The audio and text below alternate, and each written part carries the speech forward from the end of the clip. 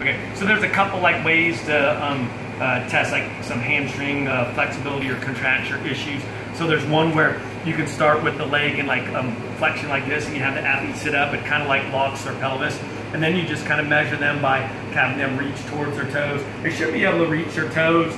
If not, then we look at like what's the distance between their fingers and their toes. But also we look at, you know, this here too, in terms of did their leg, like, here, now I'm gonna cheat on that, come up like, maybe the leg kind of bent like this or whatever. If that's the case, then they got some really tight hamstrings.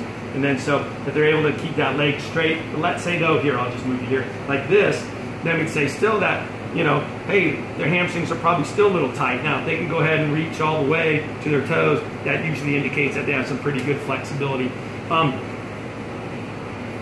We'll leave it at that one.